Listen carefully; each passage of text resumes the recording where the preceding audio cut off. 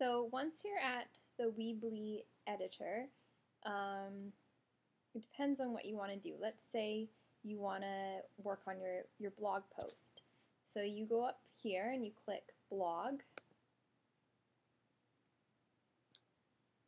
and this will take you to a place where if you want to make changes to past blogs, you can just click on them and it will allow you to make changes.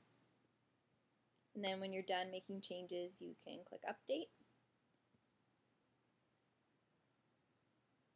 Or if you want to make a new post, you go down to the bottom here where it says new post.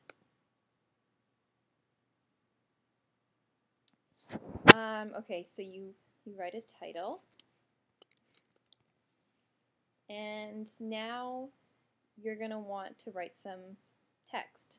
So you have to go over here where it says text, and you click on it, and you drag it over, and then let go. So now it has a text box, so you can add text. So you can't add text unless you first drag this box over.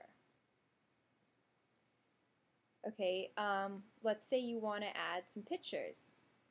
So you can go over here to image, you click and drag it here. And then to upload an image, you will click on this and then click upload a photo from your computer.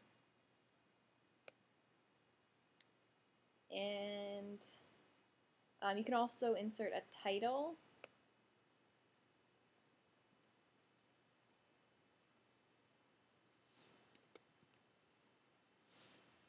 And to move things around,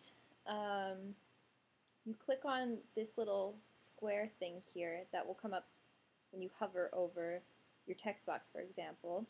So you click on it and you drag the item wherever you want. So those are the main things. And then when you want to publish it, you click post.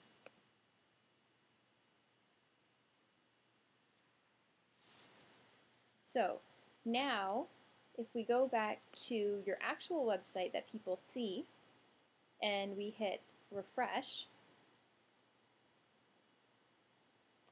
and click on your blog, you can see that the new example post that we did is up. So let's say we want to make changes to it. Well, then we go back to the Weebly site, and you see the post here, we click on it, and now we can make changes.